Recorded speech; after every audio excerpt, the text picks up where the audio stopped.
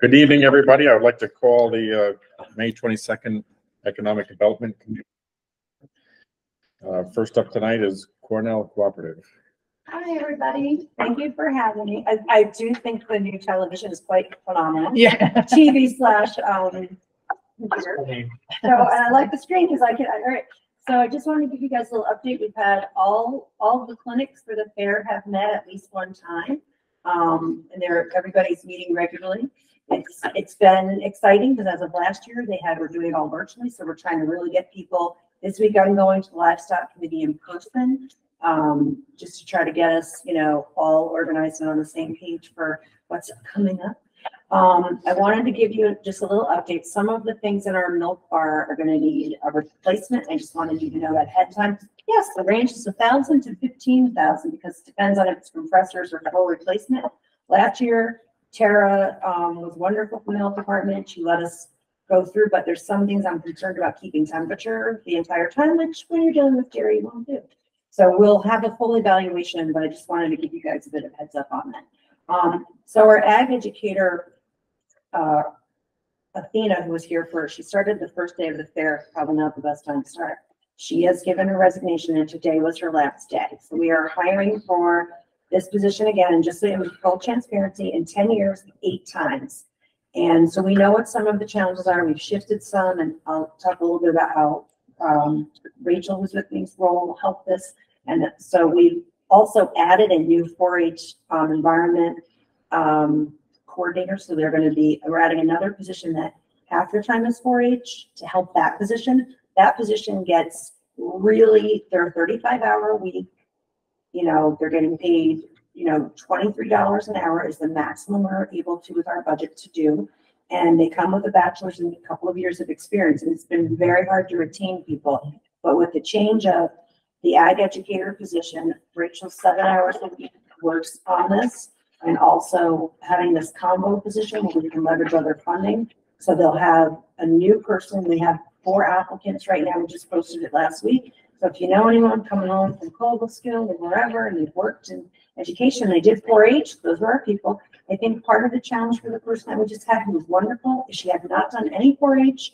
And I think that it really has to be a part of it for that position because if you haven't lived it, it's very hard and it stretches you in ways that are different. And so that's something that we're really looking at.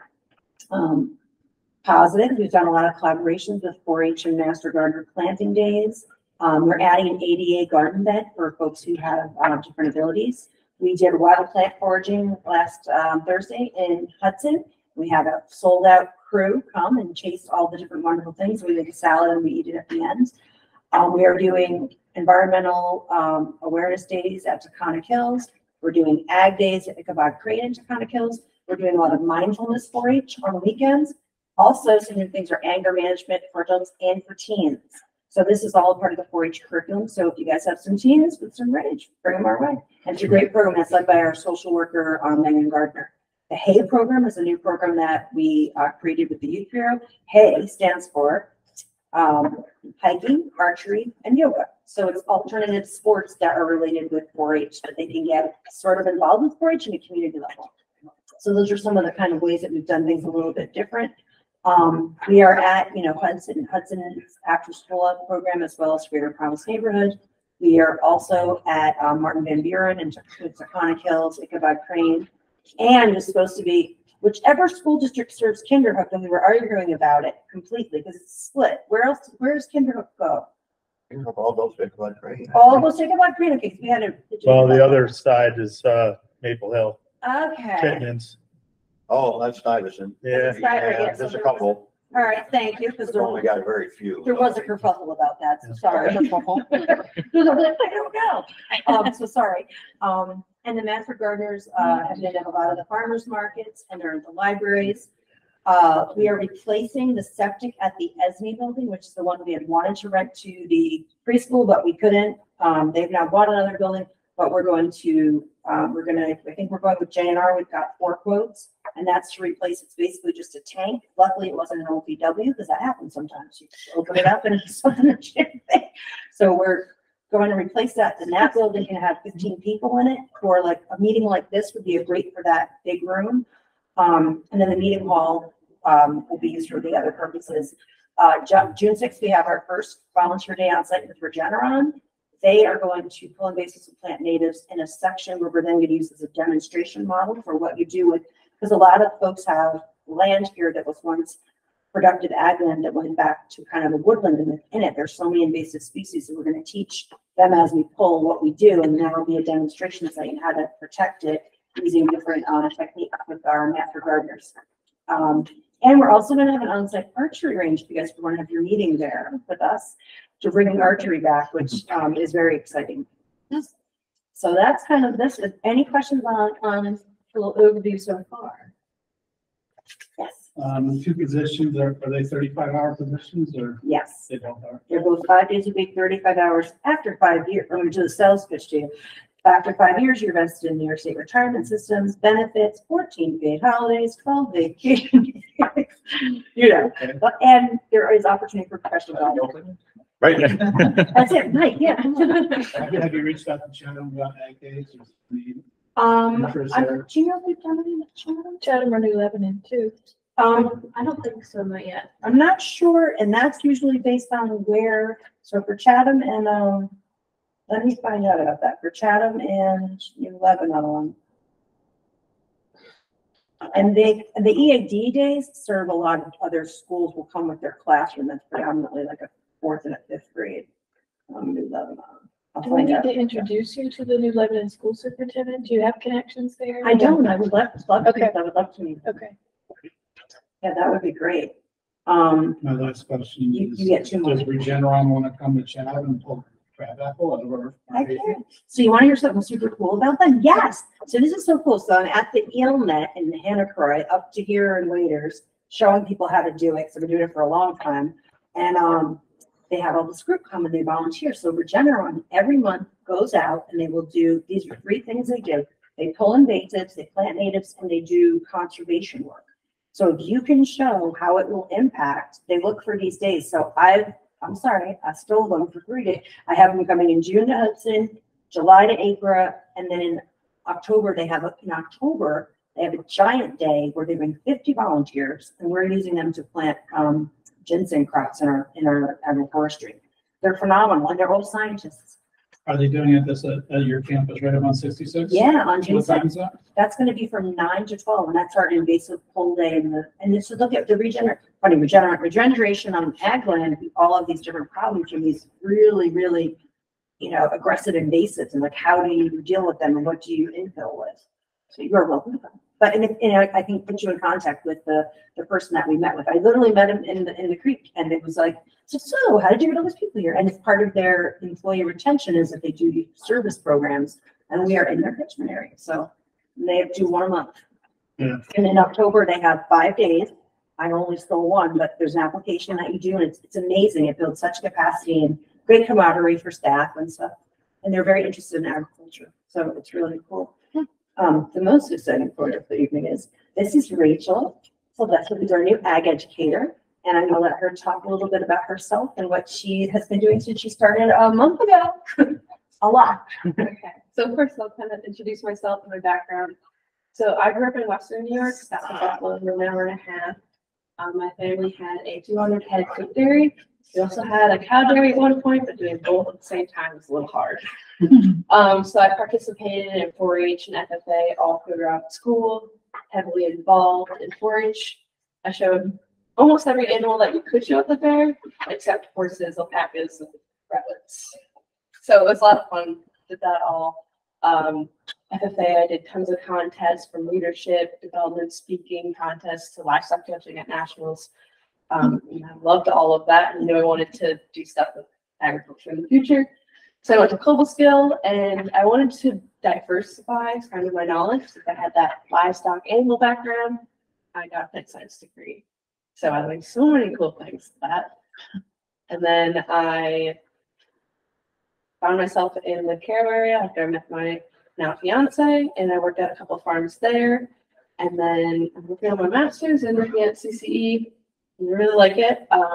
What I've been doing for the past month that I've been here is I've had a bunch of farmers or new come-in farmers reach out to me with questions that they have, and I've been documenting that. You can look at that if you haven't, and gone out on a couple farm visits, get to know some farmers as well. I have some farms set up to do tours of like the Ohms and Dutch Hollow in June. I also have gone to both counties Farm Bureau and going to meet with the president of the Columbia County's Farm Bureau and talk about some things that kind of help the community. I'm also, like Lisa said, helping out with the 4-H and doing like an environmental awareness days or being station and ag days where I'll hopefully get to bring my sheep to talk about it. So I have a baby that can drink up the bottle if we want to. I've also participated in some farmland trust committees, or not committees, meetings, and that's about that. Do you guys have any questions for me? Any questions? So she had to get, here's how we got her. She had to meet someone in college who lived locally in order to get her to move here from that far. That's it. So We're crafty that way around here. Right. Look at the new blood. and fiance is a farrier. And when we were on the interview, I thought she said her fiance was a farrier. And I'm still cool with that. Yeah. But her fiance is a farrier over in. Do we advertise at Cobblestone? We Yeah, do, but it's school, really like, hard to get- get, a lot of people end up going back to Right. their family farms are like, Right. no, you know, because that's, you send your kid there often because that's what your expectation is for, you know, carrying it forward. Not many farriers on this side of the river either, I'm sure. Yeah, a lot more than Have you good think. business. A lot more than you think. Really? Oh, yeah? Yeah. So I know quite a few farriers. Yeah. Yeah. we do. There's a couple, so don't know the number exactly, but yeah, there's quite a bit. Enough to keep your fiance sharp. Large animal vets we're Yes. running low on, but farriers there's Yeah. plenty of. Yes, Yeah. yeah, and the good thing, maybe not the good thing, a lot of them are getting older, so the younger guys are gonna get on the horses, which could be a good thing or a bad thing, but I did last week, I think it was Thursday before she came in, she texted me and she said, is it okay if I'm a little bit late? And I was like, yes, I didn't see the rest of it. She's delivering a cat. I'm like, yeah, absolutely. So it's wonderful to have Rachel. And I know that if you guys have any questions and if you want her to come out to visit either because of your agricultural property, I think it would be great for her to come and see, you know, different agricultural community that's or part of the supervisors. I think that would be super nice. If you know folks that want Stuyvesant has many farms. I know you mentioned Dutch Hollow, but Yeah. if you need any connection with any of those folks, let me know. I'll be glad to help you. yeah, absolutely. yeah. I'm trying to get out there and see everybody. And I'm assuming, maybe I shouldn't assume, but since you came from Cobblestone, you must know Phil Trowbridge already. I know him, but I don't know him. Okay. She's having Met the him. person on Thursday Yeah. at the livestock committee. Yeah. He hauls a lot of kids back. in the Yeah. summer, Usually around fall. He better not try to steal her from us, FYI. I already have to work ahead of time. Yeah, you'll meet him with the livestock committee on Thursday, in person, yes. Thank you. Thank you. Thank you. All right, Thanks. Welcome aboard. Yeah, thank you. good luck.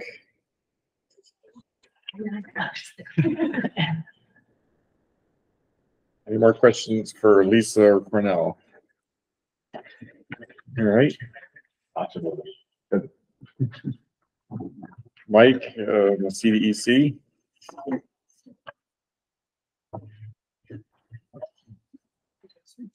Thank you. Good afternoon. Jessica is with me today. We concluded, for those of you who weren't able to get to our annual meeting at the Kozels, where we had about 120 people, Very good crowd. according to Helen's count. That's what the bill represented. Yeah. And it was a good crowd, and so the speaker did a great job. And Dr. Dorothy Urchel, the president of the hospital. And I think the Regional Economic Development Council is about to come out with a study on healthcare in the region and primarily focused on the workforce aspects of it. So it dovetails very well into her remarks. And so I thought we would give you that. In terms of programming, On broadband, I have a call on Friday with New York State's broadband office. I emailed them and indicated that we were down to somewhere between 500 and 600 because Ankrum and Austerlitz and Ghent are pretty much done. I think Mid-Hudson has some poles that they haven't been able to get the licenses released for, just slowing them down a little bit. But they're committed to the addresses that need to be served.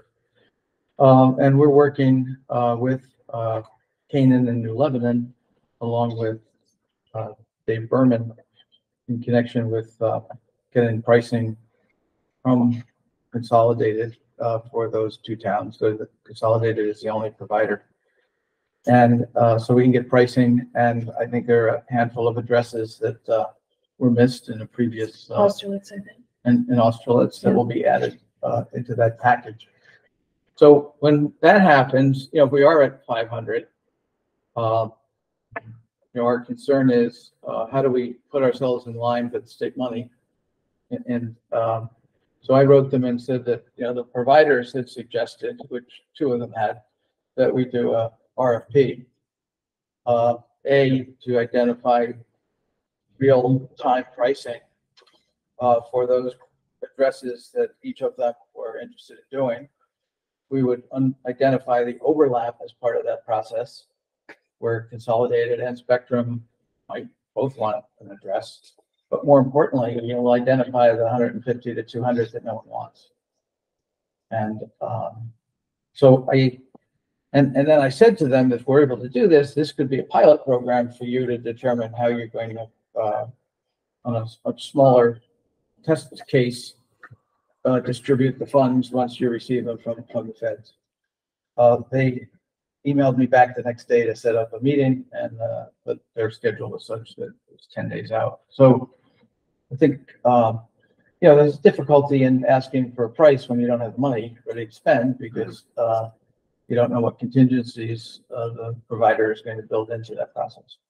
Is there a way to get the providers to generate a list of the private roads and long private drives? That would be the other part of what we're missing still. We did on all of the addresses, the 1,200 addresses that we had identified a year ago.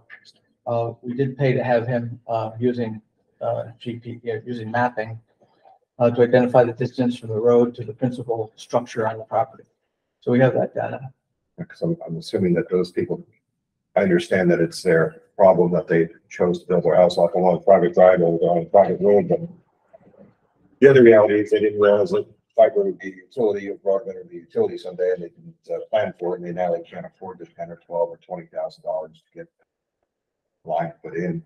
So I think that would be if we're looking to We did speak with for a, 100% coverage. To me, that's a way of showing the state we can cover everything. my understanding was that in Ghent and Austerlitz, they didn't abide by the 300-foot rule in terms of, they brought it right to the house. So But I think to your point, there, at least in Canaan, there are private roads that people didn't realize when they purchased their homes were private. They look like town roads, Yeah, a lot of people don't understand what a private road is when they're buying. Right. we did have a woman we spoke to, trying to remember who asked me to call her. And it was $10,000. Probably the gal. Yeah. She calls me every week or two. Yeah. So I will keep that in the forefront of this conversation and report back to you independently, because our next meeting obviously is 2 months from now. Or have the providers build it into their budgets. As well as the grant money. Right. You want to be able to tune in on the 25th, the USDA's update? Yeah. You know about that? Yeah, it's a webinar. Yeah. I can get you the link. But, I'm starting to get a little bit of, more than a little bit of push on the time that it's taking Consolidated to get back to us. Is the fact that they're for sale delaying conversation, or do you think it's just work? no, I think it's work. I mean, they're so far down the food chain here that the people who are buying it don't know that there's an office in Fulton. Mike, as some of these other obligations are getting wrapped up, are you gonna have a revised list of the homes? Okay. Well, yeah, I didn't want to spend any more money going out and doing more inventory. I wanted to go to the providers and say, you know, here's 500 addresses, and they'll come back and say, well, wait a minute, you missed 3 here, and these are already served. Validated came to us saying their engineers messed up Yeah. and they're gonna hit these other roads all for the same cost. And So that was That's a good nice. mistake. Yeah, And basically, our Good response to the understanding, mistake. our understanding from Consolidated and Mid-Hudson was that they basically agreed to pay 60% of the cost of the work. And the case of Ghent and Austerlitz, the town paid 40%. And in Greene County, where they took $2 million of ARPA money and had the rest of the addresses done, it was basically the same split. On average, it might be, you know, a little bit different on any particular job. They're explaining to me when I met with Mid-Hudson recently that they showed me a road, and I don't remember which one, but you know, they could come over the hill this far, but for them to go further, you know, Consolidate or Spectrum should come over in the other direction, because the distance between the last house and the next house was twice as the distance as it was from Spectrum's connection in each direction. So they called Spectrum, who called right back and said we'd be over there. Right. Yeah. You know, We got agreed. we did have an indication from several supervisors that Archtop, after the county notified them through us that we weren't in favor of going forward with an agreement that would tie the county up as their sole provider or sole partner in broadband, that they have sent individual emails to certain towns. I did speak to a couple of the supervisors where that happened. My understanding was that the closing, Archtop's closing on GTEL was supposed to have happened 2 weeks ago. I haven't had time to confirm whether that actually closed with Bruce. I thought I would see him at an event last week, and I didn't. But you know, it's. I did share that letter with our town attorney, who kind of chuckled at it and said, "Yeah, you don't want to do this." Well, the key to that letter is, and what it was is, they wanted to be work with the county to identify broadband grants, and to the extent the county qualified for broadband funding through that grant, Archtop would do the application and all the work, but the county agreed to then give all of the proceeds of the grant exclusively to Archtop. Right. Aren't they late to the party? Well, yes. yes, but Well, we've been to the party. Yeah. GTEL's been to the party since round 1. well, but see, now that they own GTEL, it's a different story, right? Okay. Because I have to now treat them as one of the 4 county providers, and this was before they bought GTEL.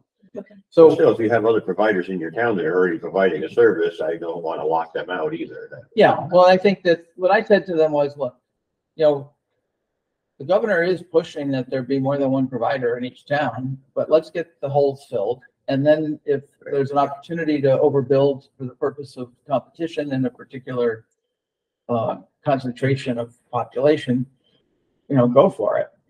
But I said, what if you had just closed on GTEL and you called me up and I welcomed you to the county and said, by the way, next week, the county is going to pass a resolution to enter into an agreement with Consolidated to be their exclusive.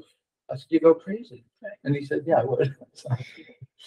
But I think in one respect, going to a town would have been the smarter process in the beginning, because that's what they did with Saugerties. They did the village in the town of Saugerties. They did try the town of Catskill, and they got kind of sent away.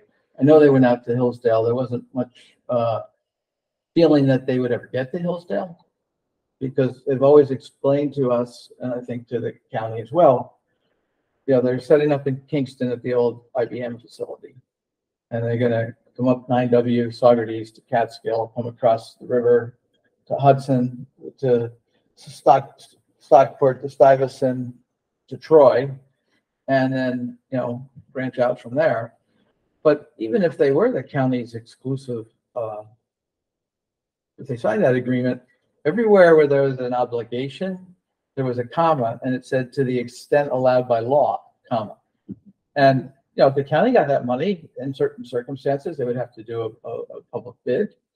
I mean, there are all kinds of things that would have precluded any of that, those things in that agreement to be executed. Yeah. So, So, yeah, I'm optimistic, but we don't want to lose sight of the last, success isn't measured by 80 people who don't get it. And the other thing we're looking at, and we're talking with Warren Hart in Green County and Sean Groton, is cell tower service. The governor did do a cell tower report in the last administration that just kind of got shelved. And so we're going. We've had folks come out and ask to poke around again. Yeah. I've gotten 2 letters. Yeah, so we have inspection too, but they don't seem to be willing to pay. There's a couple Right. property owners that had sites, but then they didn't offer them any money, so, Yeah. So, and then on affordable housing, Chris Brown was not able to join us tonight, but he's been having meetings. I know Brenda and Ron are both on co-chairs of the committee. I think what Chris and I have been talking about is we need to, when ideas come up, we need to research them. We need to identify the pros and cons, but it's not the role of CEDC in this process. Just because we're looking into something, to have someone say that we're recommending it. And I think that's really going to be up to the task force. And we are meeting with the town of Ancrum's Dan Hall and Bonnie. She's on the town board. She's on the town board. Art probably knows. Yeah. Art knows. Hunt. We're meeting because Yeah, with Bonnie Hunt and Dave Hall. they want to talk to us about setting up a housing trust. But there's several. Those words mean a lot of different things to a lot of people. And so I had asked Chris. I don't know if he had been in contact with you about this, but we're going to listen to them and then report back to you. Okay, sounds good.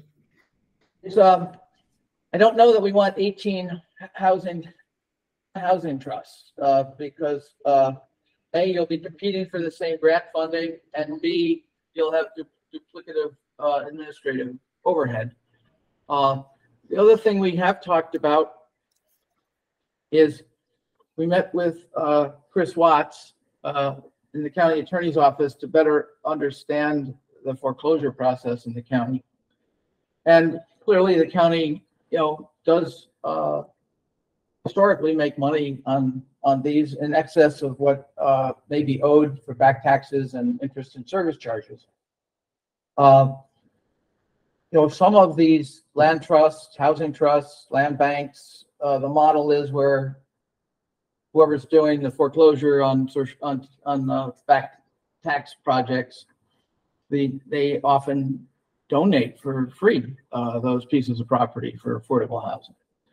But we don't think that really works here because 2 things happen, and I think the supervisors, you've seen this when perhaps you did hold back a parcel that was up for tax sale and use it for a cell tower or an expansion of a waste station. The 2 neighbors who wanted to buy it to make sure the waste station didn't get any closer to their house, they wanted to split it. Say that that was unfair because they would have bid for it, the county would have gotten money. So what we spoke about this morning at the CEDC loan fund, and we did find 2 examples of where this has occurred before, where if there was a not-for-profit, we would be willing to loan up to 50% of the assessed value of the property, up to $50,000 for that not-for-profit. To that not-for-profit to be able to go to the auction and bid. And then if the not-for-profit was able to get that property at the cost, and we're assuming at that point they're getting it below the market value, because if they were the successful bidder, that would enable them to hopefully find a developer that all in the cost would be less than if it was being done at market. There are 2 places where we found that they're doing this. Obviously, what we would do, it would be similar to what HDC or what CEDC did for HDC. It would be a 2-year interest-only loan, and at the end of the 2 years, if they hadn't brought it to a housing development project, they'd either have to pay us for it or we would, force them to sell it. This works with single family homes? Well, it'd be for a vacant lot, it'd be for Yeah, a trailer, you know, Art has a project, a parcel in Ankrum, where I think it's about $160,000 value, but it's like $25,000 of back taxes. Like, what if we, you know, and we're just talking here, but I've been involved in these foreclosures for years, and there's always an issue with directed sales. I'll tell you that, you know, Yeah, but, you know, I could consider the concept of, you know, if there was a 501c, a Habitat, or somebody that wanted to be involved in these, to share a list with somebody when we have a foreclosure list and say, is there a property that you'd like to make a directed sale offer to? And maybe work that through, you know, We for a just said- purpose, yeah. and that may be where you're coming in to help fund it too. I don't And know. someone told me that the state is in the process of enacting legislation that, Yeah. that if you do sell it for more than what the tax and the servicing and interest might be, that has to go back to the, I heard that. You know, It's back to the- Yeah. so That that might might, challenge in court, I believe, Yeah. at the moment in time, but that could really change the whole. yeah, I could make this. The landscape, Yeah. right. But we wanted, and we've talked with Habitat about this, and what Troy Welby told me was, when they buy property, where it's not donated to them, and that's Habitat in general, they never use endowment to buy that property. They always get a loan. You mean Al? Troy is with CLC. I mean Troy, Okay.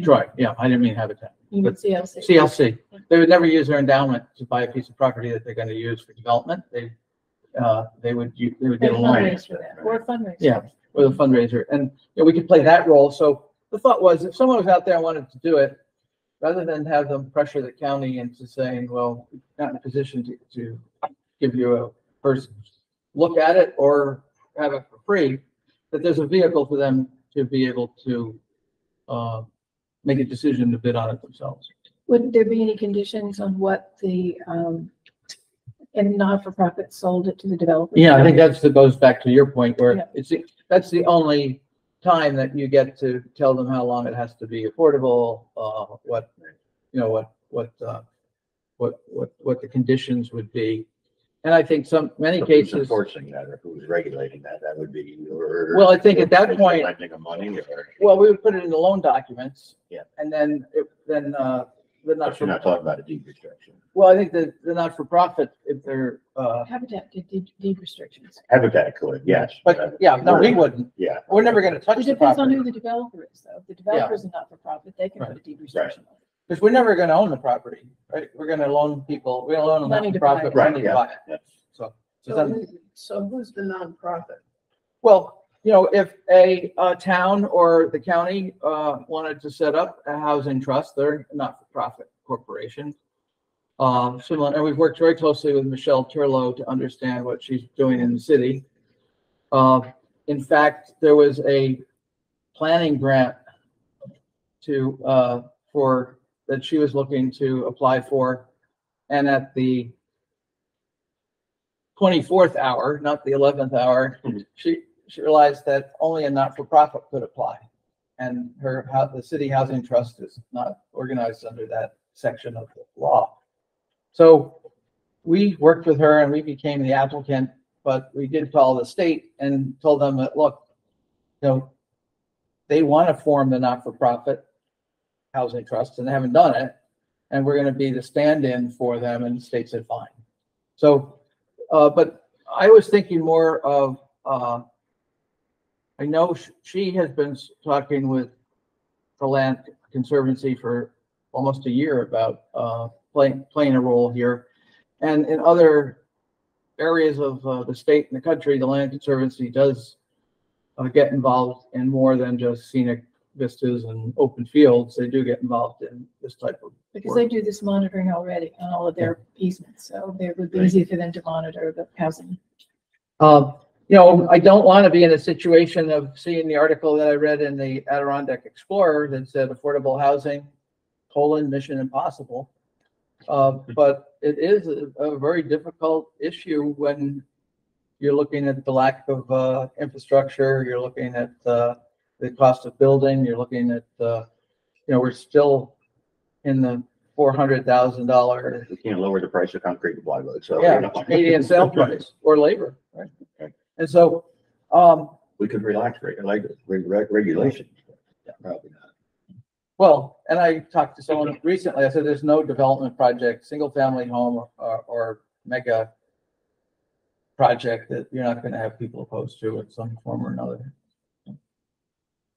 But we'd have to find basically a clean site or clean vacant site that would attract a multi-family developer to do 2 units, 4 units, whatever could fit there. And then they'd have to go figure out with the Department of Health how to do septic and, well, I mean, again, we're back to the Department of Health and, Right. and trying to do multi-family, small rural units, which is very not up there. Challenging in some of our. Well, I don't think anybody really wants to take this on because the amount of work that's involved, but really we need to look at smaller septic systems. There should be a provision for shared septic systems. That's really what it amounts to. And, Adam Bosch from Patterns, before he went to Patterns, he worked for the New York City Water Supply in a public relations role. But he told me that they partnered with one of the Catskill Mountain not-for-profits to do remote and help do the design for shared sewer septic systems. There's green shared septic, there's above ground shared septic. We're just They're going forward with some information to manage it in the future. without having that element to it, for shared water and shared septic, you're never going to attract somebody to do 2 units or 4 units or 3 units. We're running out of Volkswagens. We are. And I'm also concerned that, I don't have definitive news, but there's several of the people that have been looking at multifamily projects in the 1 or more of the 6 communities that have water and sewer are telling us it's going to be on hold for a while because of Macroeconomic. macroeconomic issues. That's why it's a good time to do smaller units. If we could find And Habitat said they are working on like a 3-house per 5-acre model this year in septic. Chris was actually at their groundbreaking and did a marvelous job representing you guys at the Philmont groundbreaking for Habitat. Well, thank you. I think they're looking at that here or in their general scheme of things. I think it's a general model they'd like to present, because in the town of Chatham, I have acreage that the town owns that, is idle. And I'd like to see something with that. And Suzette had given me, which I passed on to Chris, obviously, she gave it to me a year or so ago, a list of all town and county owned property. And I think, the issue is the capacity of any of these groups, whether it be Habitat or the Land Conservancy or even groups like Hudson River Housing or Rubco, is how many can they build at a time? And 2, 4, 6, 8, 10 isn't going to cut it. If we went back to the governor's very aggressive plan, I can't remember exactly, but I think in Chatham it was going to be 32 units in 3 years had to be built. And, that's only one town. And I think that, so I do think that we continue to have to put the focus on, but the goal here, as we, good news is we're only 6 months into it. And I think Chris has done a really good job in the first 6 months. And I think we just have to be able to find a cookie cutter template that allows people to get started. It would be good if Chris could follow up with the Habitat multi-unit sewer system to the DOH to see if somebody there can. Those are single, I think. They're in individual ownership, so they're a single. There's a separate sewer system for each. We did have an initial conversation. I thought Scott Matthias, is it? Yeah. Al's number 2 there. Yeah. He had mentioned that maybe it's shared, but. What we're looking at, we did had an initial conversation with Jamie Malcolm from DEC, who is one of the people that is very he very strict on the regulatory forefront. But I do think we need to talk to the county health department and DEC and get a model. And we were looking at a project that if you were to go put 10 or 12 homes in a community that had water, either well water or municipal water, I have reached out to a couple of engineering firms to see, what would it take for them to do a presentation for us on small package systems as a marketing tool to get work to build a few. When I talked to HRC a couple of months ago, is it HRC? I never get the acronyms right, whatever. The distinction is rentals versus owned. If they're in single ownership, you can have a shared system, but if they're, so rentals would qualify for, but single family ownership does not qualify. Yeah. So it depends on what Habitat's building, whether they're building rentals or So ownership. rentals is qualifying, but nothing. Yeah, that's at least what the state told me. To me, the only model that currently works here is Habitat because of their basically free labor or volunteer labor, subsidized labor and subsidized material costs.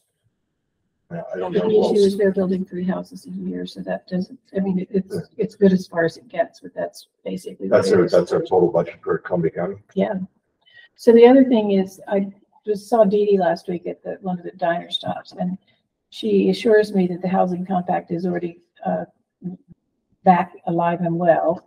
And I said to her that aside from removing their mandate, which I thought she was going to have to do in order to sell it, they needed to remove the per town requirement and consider regional targets, because that is how I think we're going to make it work, is if 3 towns share the costs and the development for. So she said she'd take it back to whomever. Stuyvesant has a mobile home park. It's all approved down there, and they did reach out to Mike for help on that. But, we've approved a mobile home park extension with another 70 double wide mobile homes. The developer is doing all the, set the water and sewer himself, but yet he's had an application in National Grid for over a year to try and get electric. There's 5 new homes sitting there. We can't get power to them to sell them, So Mike did help a little bit with that. Well, Prodded it along a little bit. But well, and I they said, yeah, they'll start planning it, 2 years out then, a couple of years maybe. Yeah. And then we had another issue with a company that is in Stuyvesant that's looking to do processed agricultural products where they put protein. It's fortification. About the digester? No, this was I have their name. They were also looking for National Grid help because they needed 3-phase power. Yeah. This sign company is not for. No, this was the They had protein powder like yogurts and things. well, there's a guy I know in Albany who fortifies drinks. They're going to fortify some type of food chain for agriculture. And I'll get you their name. What do they need? The NACO. Yeah, I know Tippington brought 3-phase power in up there to Dutch Hollow, and that took them 2 years. And then we had a call. Get that. Just somebody write down, Coach Farm in Gallatin is for sale. They have 3-phase power. Here comes the solar company. What's that? No. No. Is it, but is your, No, it's not. is the challenge it's gonna be location stressful. specific, or would they be interested in that property? They're already bought this property. Okay. But the issue is, it's a couple of $100,000, and here it is. His name is John Thibault, and his company is Grembra, Grembra Health, and they are processing some.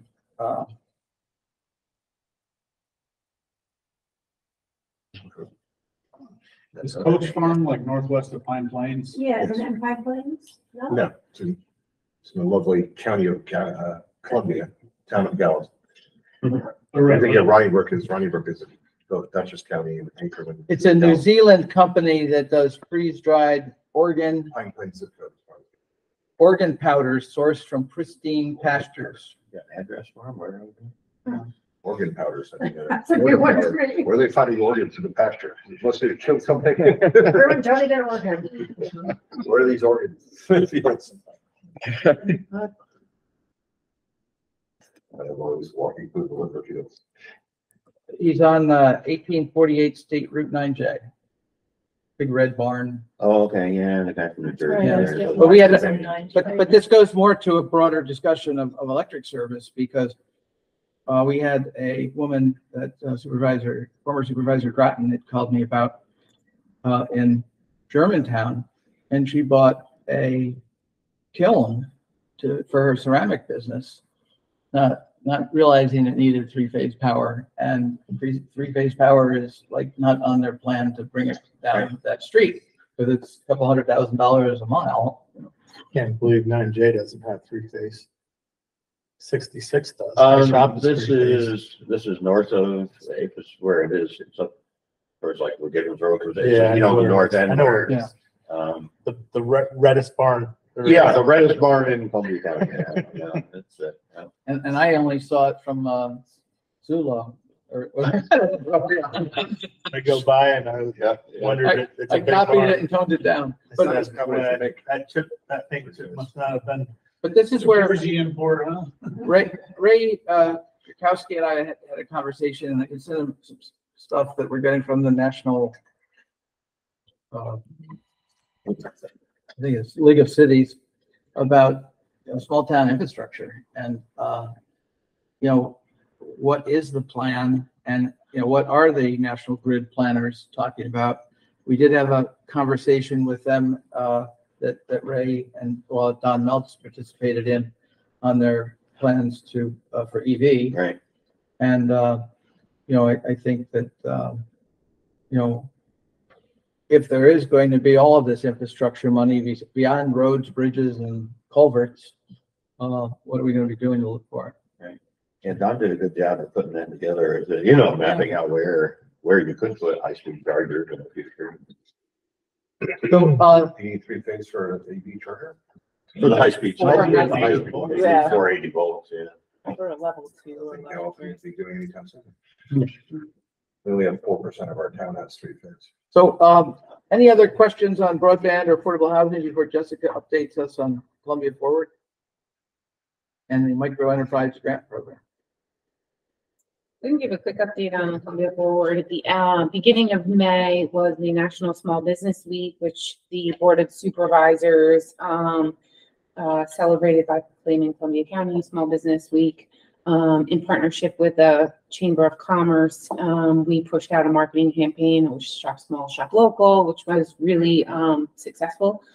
We also held a networking and informational event for small businesses. We had 80 businesses attend, which was huge. It was really well attended. That was on the Wednesday during Small Business Week.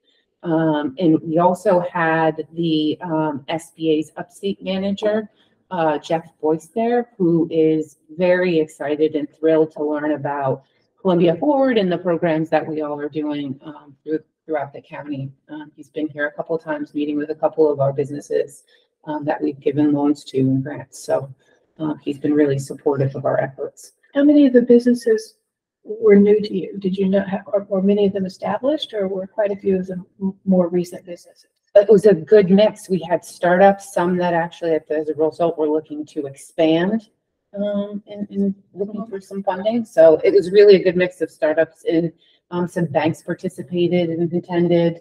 It was really well attended. Good. We had a good variety. Where did you have it? It was at Iron and Grass, right outside of the city. And it was, I think that also Oh, attracted people. It's like 23. Yeah. That's where the baseball and hot dog place used to be. and it was in partnership, as Columbia Forward is, with the Chamber, and Jerry Van Dusen Van Buren did a great job with and as Bill Garlick did as well. And I was fortunate to be able to go down to Bill Garlick's award ceremony with the Association of Columbia County or New York, whatever it is. And we also Bill and I did some work to promote an event that Mayor Johnson had in Hudson with the United Way. And I guess United Way was much more active here 10 years ago. Pretty more, yeah. And It's the same guy there? Peter Gannon is the new director, and Peter's kind of a friend of mine. Well, he is a friend of mine, but kind of a mentee of mine. And so they called and wanted to be reintroduced. And they wanted a small group, and really we provided a handful of people, but it's primarily the list out of the mayor's office. I'm so happy to hear they're reestablishing themselves. That's been a big goal.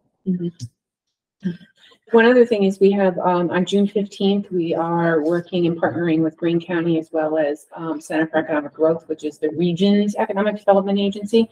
We're going to be hosting an informational training session specific for manufacturers. So this is going to be at the Columbia Green Community College. We have about 200 manufacturers on our list right now that we're pushing sort of to try and attract.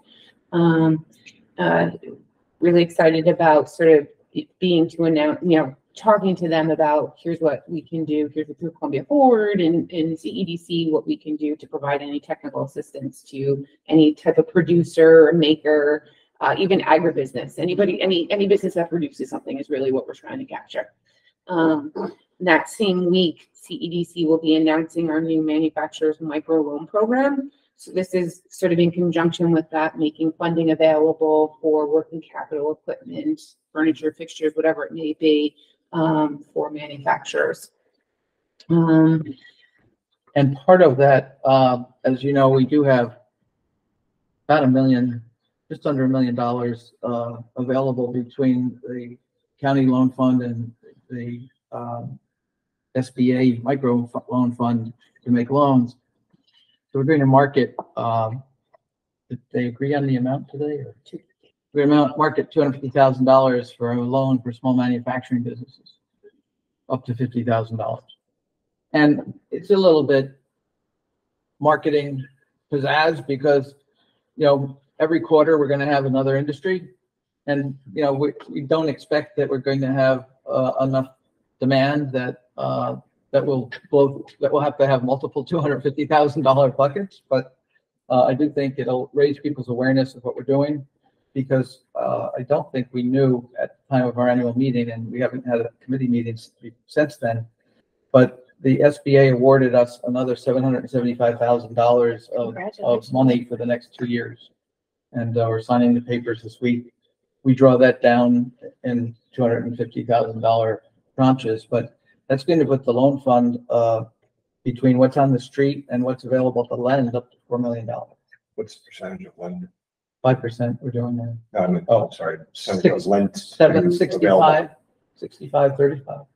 But with this new money coming in. I was saying before, we're going to be below 50% if we take the new money. Well, the difficulty is that We have a requirement. it's a 3-year, we can use it over 3 years. But we want to draw, We won't pull it all down at once. Oh, I understand that. I'm more worried about using it than I am more. yeah, we want I to, think the main thing is with the SBA money, when people pay off the county loan fund money, it goes back into the county loan fund to be loaned again. Right.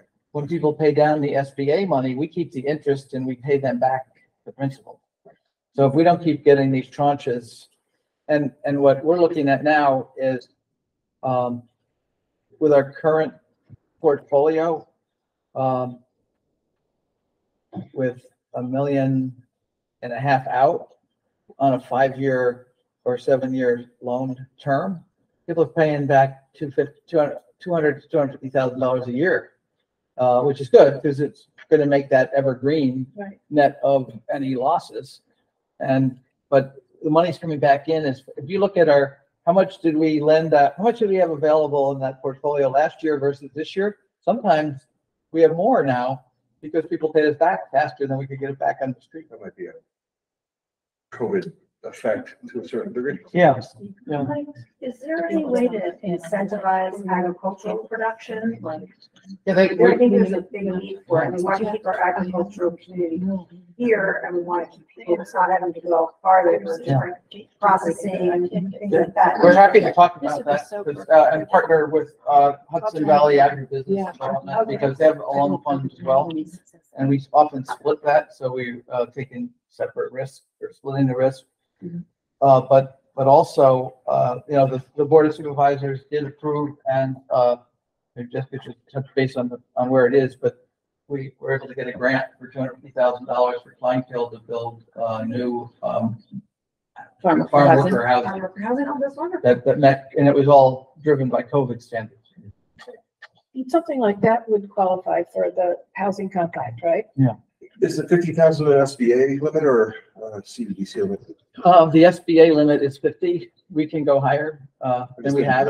50,000 to manufacturers, kind of smaller micro manufacturer. Well, see, I It think is what, small, but I think we're looking at more like working capital, inventory, sort of regenerate activity. one of the Not things, necessarily equipment or improvements. we It have could be done, for equipment, but I don't know if that's. in the past, we did a 10-year loan to Mario's to do, a whole new, building that put, you can, a racking building. Yeah, they never racked.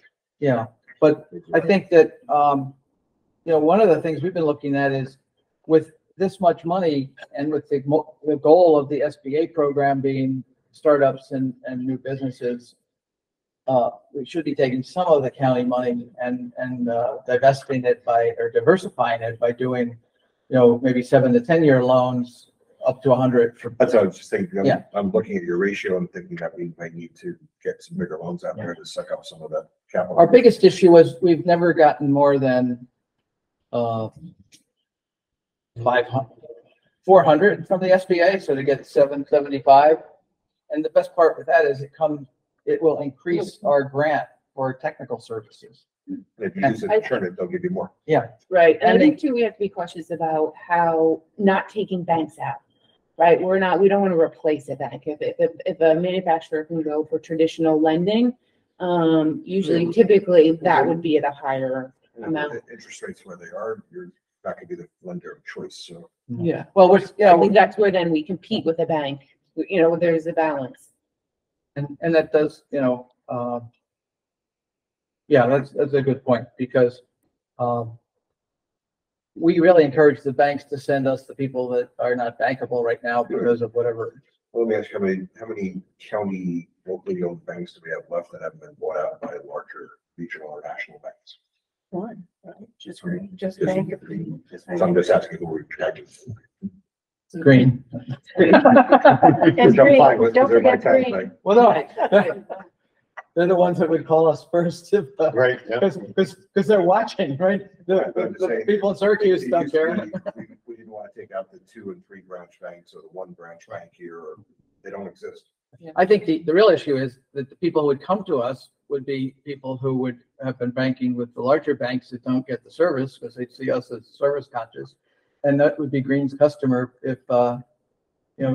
so we'll work through that, but we have been sensitive to that because frankly, it's been pointed out to us at times. I know, Is Salisbury Bank active in the southern part of the county? not particularly. Because that's another small bank. Mainly in Connecticut. We're seeing Rhinebeck, Ulster Savings, which I'm on the board of. They don't do much here because of that.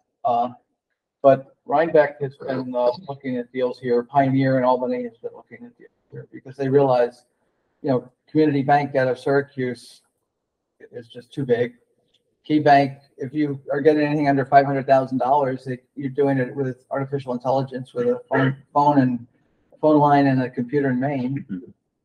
So I'm not as worried about being Yeah. the lending entity of choice in Columbia County or Columbia County business. But you're, I think so. Another point is we do have a large pipeline of applicants that we're working with, which makes us sort of the next item on the agenda is the CDBG microenterprise program. Really what we're looking and asking for is based on that pipeline, based on the success of the Columbia Forward grants, we're requesting that the county apply for a CDBG microenterprise grant of $300,000. It's similar to, Mike mentioned, the Klein Kills. It's the same. It's the community development block grant, but this is specific to microenterprises. This would be grants to businesses of 5 or fewer employees. And so where you could, really what we put here is where CEDC would administer the grant and look at the pool of 300,000 and how that would get dispersed. I think we have, based on our existing pipeline, a good amount of businesses that could take advantage of that now. So I think in your package, you'll see just a proposal for this grant as well as a resolution and draft public hearing notice.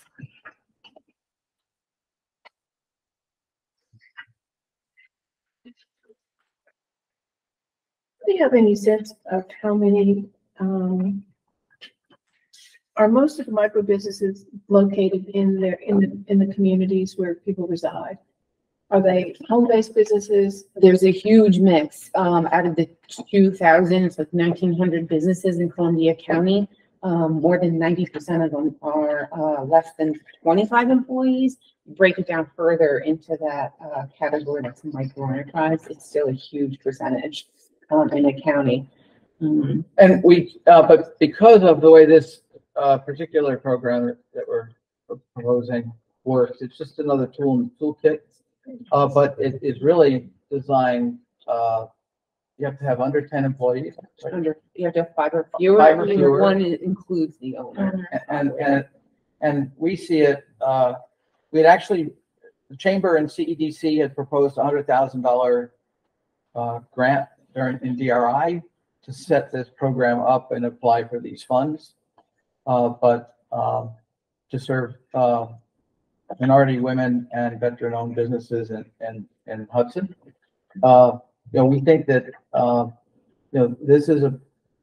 this will enable us to create a pipeline for the SBA funding because if they are starting out like this, again with a focus on women, minority, and veteran, once they grow to a point where they have credit enough to get a $25,000 or $50,000 loan, what is the maximum?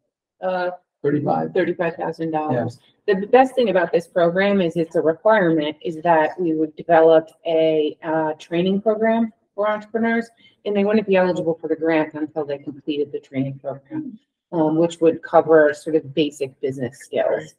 I didn't see a limitation. Is this a limitation to veteran and?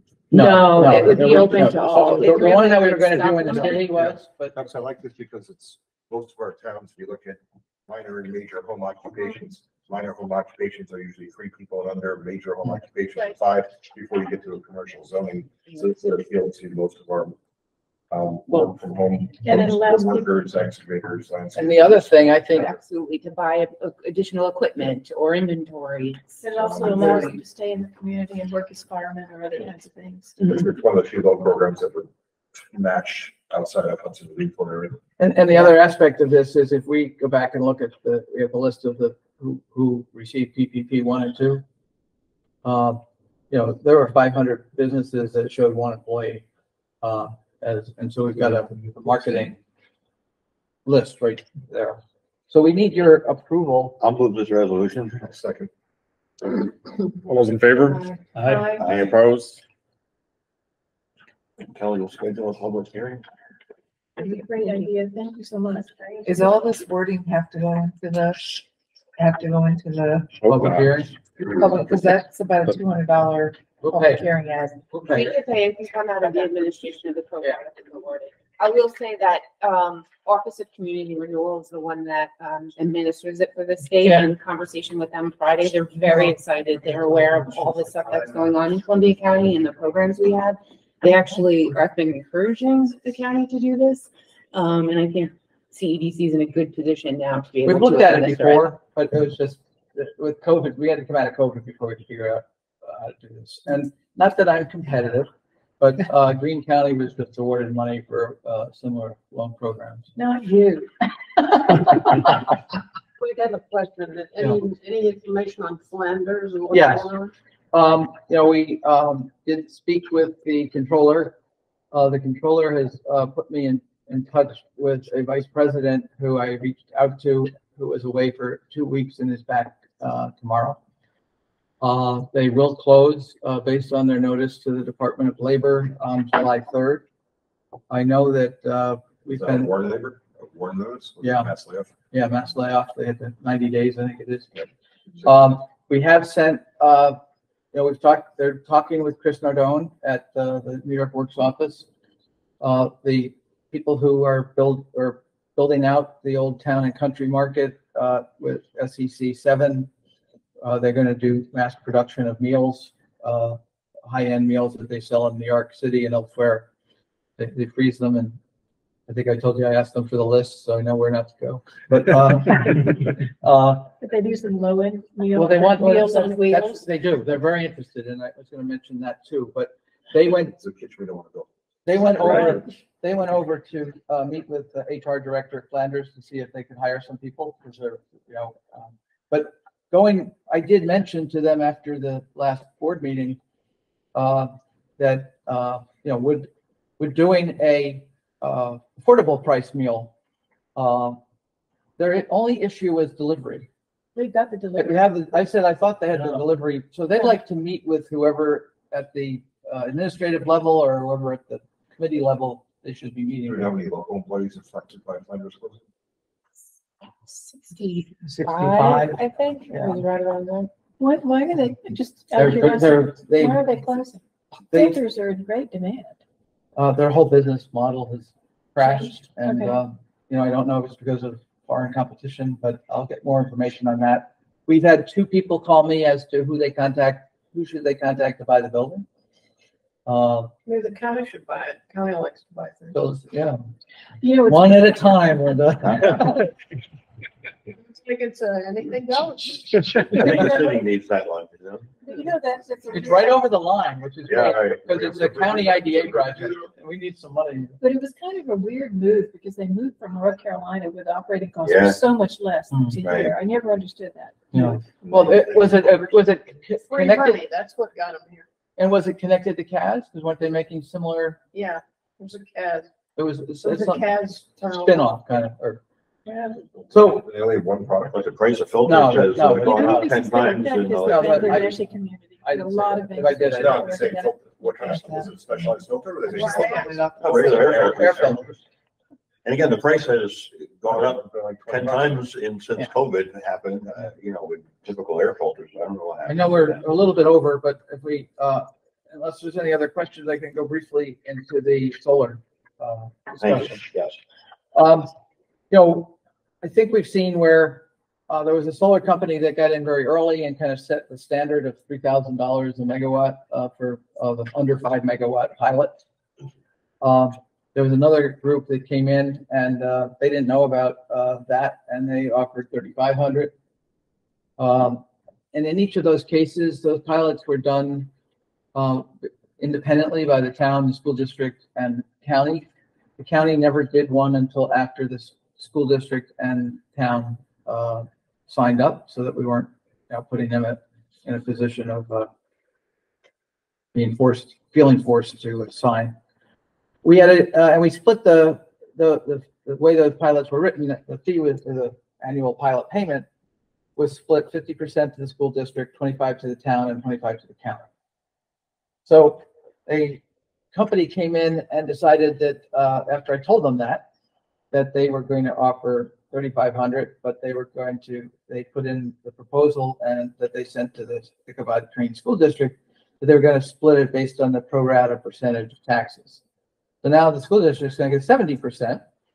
The county's going to get 15 or 20%, and the town's going to get 4%.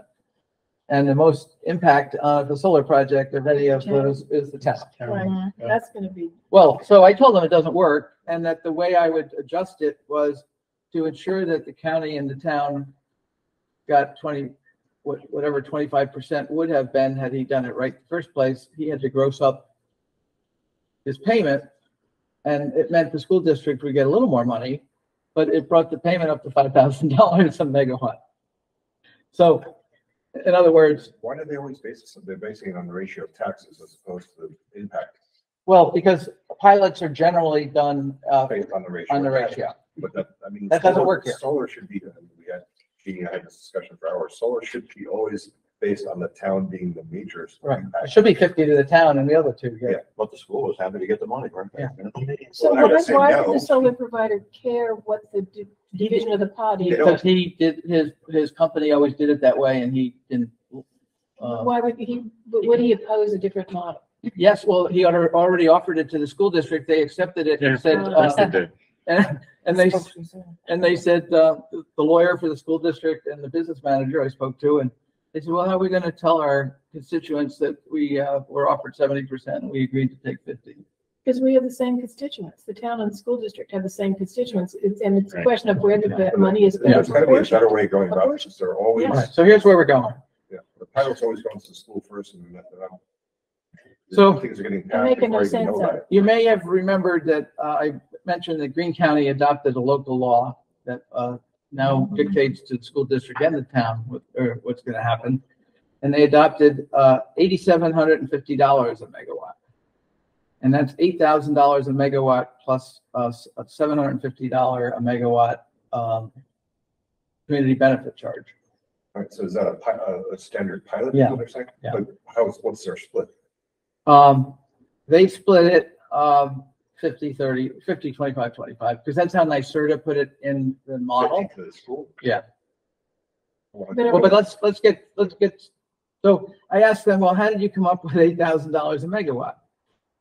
And Ray Ward, the director of real property tax services at Greene County, tells me, the short answer is we were able to negotiate all pilots prior to the adoption of the local law at a rate of 8,000. So when we put it in place, we used that as the model. He said that it also equated to $750 a megawatt for a community host charge. So if you're at 5 megawatts, you can get $22,000 up front. He said this As a was one-time payment or? yeah, one-time upfront payment. So you pay that when you sign the pilot. So your first year, you're paying for an extra year, right? It's without any generation. He says that this was done in order not to waste countless hours negotiating in the future. The local law offers consistency for all the projects and does not allow for negotiations. Now, I will go back and verify what the split is and see if I can find other communities that split it where the town gets 50%. I just don't, I don't understand. The school has no impact whatsoever. It's not a child impact. There's not a school cost impact. The Town and fire. Well, town- and the add-on taxes are not exempt, remember. You can't get a pilot on the special district assessments. So the But county schools are road- just looking for money where they can find it. So if Right. somebody offers them But money. the governor just gave him tons of extra money, she says, and he thinks. now, they can lower their tax. what Ray says is, you must say that with the adoption of real property tax law 5575B, the discounted, which requires that the discounted cash flow model be used for valuing plants that don't get a pilot. He believes that that will result in valuing these facilities at 25 to 30% of their true value, and in the future will be more advantageous for these facilities just to pay the full tax, not to go for an exemption or a pilot. Because their assessment will be Lower. lower. So the state is promoting this statewide so that communities such as, the assessor can't come in and say, well, you're building a $25 million project, I'm gonna put a $25 million assessment on it. There's now So isn't that a win-win? I mean, wouldn't we rather pay the full assessed value? yeah, but no, because they pay less in taxes. They won't come for a pilot because the $8,000 at an $8,000 a megawatt, the pilot's going to cost more than And the assessor the has- Right. Because they're not allowed to Now, assess it. I disagree to one respect. I always found our lender, when I was doing these types of projects for my company, the lender always wanted to know what it fixed. They don't want to find out that you get in a fight with your assessor and it Right. goes up next year or down next year, or you got to have a sort of tax certiorari appeal. But so I think we should raise it. I'm thinking that it should, and then I think what we would do is we would, before we ask the county to take any action, we talk to the school districts and to the towns and then readjust the. We have to help us with it. Not their local law. They pass budgets and laws all the time. Not dumping us. Well, I think, the good news is if you adjust the percentage of allocation and you've raised the amount, they'll get about the same as they would get. You made a comment that they're going to the school district first. Well, no, what happens It's is just been the pattern. they send out the things all at the same time. So the town gets it, county gets it, and the school district School gets it. district signs it that night. And then No, before you no. know about it. No, but what happened was he put in there the split where the agreement that we all got said that it would be split based on a percentage of existing tax ratio. Yeah. And I had told him that's not how we do it here. Yeah. So I called him up and said, you just screwed yourself. No. Yeah, like in my town, it's $11, like $13 school, $6 county, $1 town. Right, that's about what we are. Yeah. So it's mostly your. Well, the town, Your town's looking at 95% of the impact and 10%. the town's gonna get $400 out of a $15,000 a year payment. Yeah. And I said, that's not gonna work. Now, I don't really have a dog in this fight because we don't have any face power, but I said it's just stupid for all towns. Well, but you could put 5 megawatts on a distribution line, so. Yeah. So I haven't seen our lines. I don't think this is very helpful feedback, and it takes it another step because it's not just what the base charge will be, it's what the distribution will be. So is there anything out there that would suggest that we need to look at this sooner rather than later? Are there any large projects in the pipeline? Well, the only large project the Board of Supervisors voted would not go through this because these projects are you can only do these pilots for 5 megawatt opt-outs. Anything over 5 megawatts, if they want to pilot, they have to go to the IDA. And in the case of the large project in Columbia County, the Board of Supervisors unanimously passed a resolution directing the IDA not to provide any benefits without the town's consent. And I don't see the town consenting in the remainder of this century. I mean, So either. and rightfully so, probably. But even in that case, if you're part of the pilot, I hope they've got a majority of the income, then you can make a property value, you can buy land, you can do a lot of things to Yeah. Instead of working. And my thought would be, you give the school district 25% and you tell the developer they have to do an internship and go in and do a segment on solar power generation in the classroom. Yeah, that was my other, so when Greene County did this local law, they're then mixing all of the towns from being able to negotiate a separate community benefit. So Well, I think they're gonna split the community benefit, let me find more out about how they split it. I Because mean, here it should all go to the town. you could enter into a pilot agreement, but the town could negotiate their own. Well, that's what we did with East Light Power. I think one of the three wouldn't go with the 3,000. They wanted more. And the other two had already signed up. So what do you know? I was before my time, and I really hadn't looked into it. I was writing some nasty letters lately, but what do you know about ELP and GET? Well, Were you a part of that project? No, that occurred before I got here. And what happened was they went to the supervisor. You're getting 100% of the pilot. They went to if you were going to do a project, you sent notices to the school district, the town, and the county 60 days before you were going to proceed. So each of those jurisdictions had to say whether they wanted a pilot or not. Nobody in those days, it was not clear who had to, where it was to be sent. And the timeline expired, and the town was the only one that responded, so they got 100% of it. And at the same time, with in agreement and with full respect of the supervisor at the time, he told me, well, we get all the impact. Why wouldn't we get all the money? Unless it's on a county road, I agree. Yeah. So, but what worries me is if this new law that I have to look at the new section of the real property tax law. Yeah. And I know that Craig Surprise told me he went to one of the assessor organizations day-long sessions on this. But if you're going to assess all of these, it's discounted cash flow projections. Doesn't matter what the cost of the facility is or what the capital investment is. And then, how can you predict energy rates? I mean, 2 years ago, 3 and 4 cents was the energy rate. During the height of COVID, they were paying 12 and 14 cents at certain hours of the day. Try 19. Yeah, well, wholesale. Oh, wholesale. Yeah, because most. More than they assess the hydroelectric plants. Yeah. It's all wholesale. More than a third of the bill that anyone pays, residential or commercial, is delivery. Okay. So, and that's where these people get in trouble when they go to these aggregators, Mhm. because the aggregator says, well, I'm going to charge you this, and it's almost equal or less, but it's guaranteed to what you're paying. But they don't tell you there's 5 cents of delivery with every bill. EMC meets at 6:30. Okay. So we gotta. I'm sorry. That's okay. We're supposed to keep We these just to have an hour interesting anyway. things to talk about. No, thank you. No, but that's, Yeah. But yeah, let's ramp that up somehow. I don't know Yeah, how we get there, but we gotta ramp. well, it up. we want to do two things. We want to ramp it up and get a greater percentage to the town. Right. We do have one more resolution. The Columbia Green Workforce Development Board requesting to appoint Miss Peggy Moon. Move it. Second.